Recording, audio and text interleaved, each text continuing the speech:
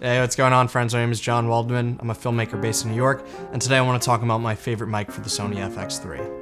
You could use it with any Sony Alpha camera. Pretty sure it should be compatible even with some of the older gen models. All right, so this is an electronic hot shoe mic, which right off the bat, no cables are needed. I have been searching for a mic that would work for the FX3, particularly with a gimbal. When you attach the top handle on there and put the XLR mic, it just becomes a little bit too big. And you know, with the FX3 on a gimbal, I like to keep it a little bit more minimal. So this mic cures that, just because sometimes I do want that natural sound. And again, I've done research, I've tried different mics, and this is the one that I came across.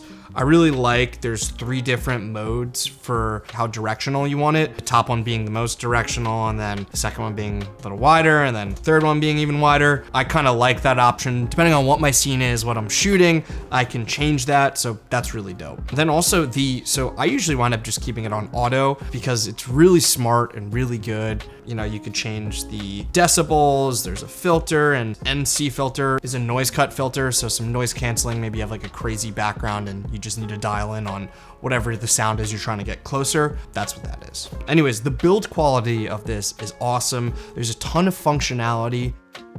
This thing is so small and light for like a hot shoe mic. It is so tiny. You don't need any batteries for this. It powers via the cam. You just put it in the hot shoe and instantly it turns on. There's no on-off switches. And that's like one of the things I absolutely hated about a lot of Rode mics is just like, you had to put that battery in, and I feel like all those mics that I have, it was always such a pain in the ass to like get that clip off and then get the battery in. So I love, all you gotta do is power this, your camera, it powers it automatically. I love that. Having a hot shoe mic makes sense for my kit. I have an FX6 and an FX3. The FX6 doesn't have a 3.5mm jack, so the versatility of this hot shoe within my kit, it works really nice.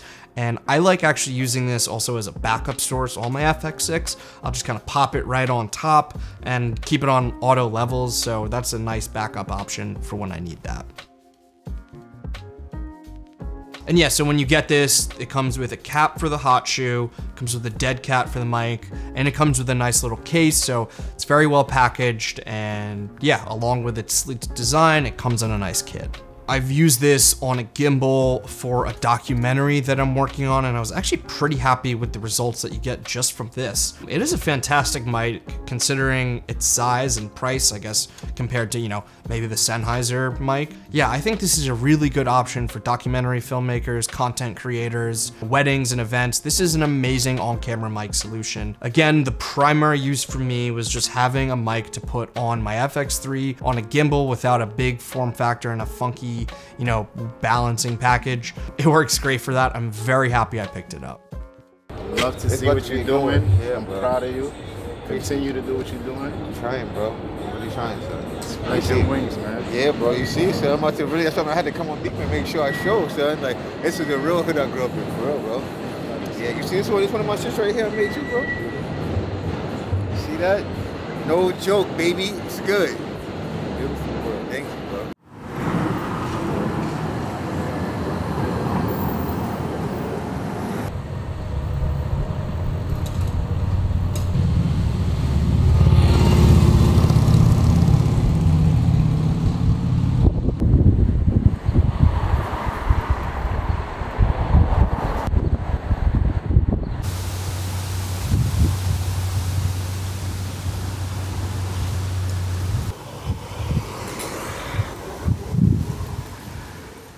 All right, so ignore the bad lighting in here. So I have this on auto, the noise canceller is off, and right now what I wanna do, the AC is on very quiet, I wanna put it on, and then I'm gonna put the noise canceling on, so maybe this will be a good test. So the AC is on now. I put the noise canceller on. Let's actually even go a little closer. Ignore my messy apartment. We're getting ready to shoot some more content tomorrow, but the AC is right there. I have the mic directed this way, the noise canceling is on. This is no filter, so there should be a pretty significant difference. And this is with the noise canceling filter. Now I'm gonna change it, hang on, to the bottom mode where the mic kind of is all around. Let's say you're in like an ambient environment and you wanna capture some of that sound, or noise canceling on, you have the directional mic going, you wanna go vlog style, then this would be the mode. I keep catching myself looking over here. This is weird. I never vlog. Anyways, guys, that's about it. Hope this was a helpful test. Whoosh. And now before you guys say, oh, but John, I want the top handle, and what about the XLR mic? Yeah, so this is the Sony ECM-B1M. This mic, when I keep the top handle on my FX3, this is my mic of choice. This thing is excellent. It's only 200 bucks. I've used this even, I remember one shoot I had, I forgot my Sennheiser mic, and I just used this as a regular boom mic, and it worked great. So between this, I have a lot of different audio options between my FX6 and my FX3. I'm a firm believer in backups. I always like to have backups, even though I'm always gonna wind up using that. You never know. And also, when you're in a pinch, let's say you're in like a dock setting and you just have one of these mics on, you're gonna be good to go with some very usable audio.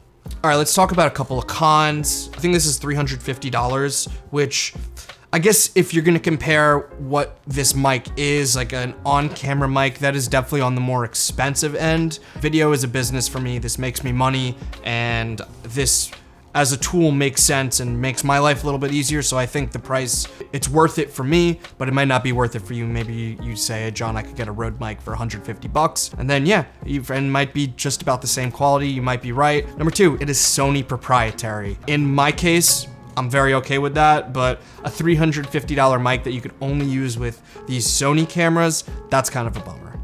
And then the third one, when you kind of put it in, it's like, it could be a little bit flimsy. It kind of dances around a little bit. You won't hear any of that in your audio, but it is something to note. All right, guys, that's about it for today. I hope this video was helpful in some way. I love this mic. Images are great, but you need good audio, so make sure you're investing in good audio gear too. Do you have this mic? Will you be picking one up? Do you have another mic that you like or prefer over this? I'm looking forward to what you guys think in the comments. Anyways, guys, that's about it for today. Whoosh, cheers.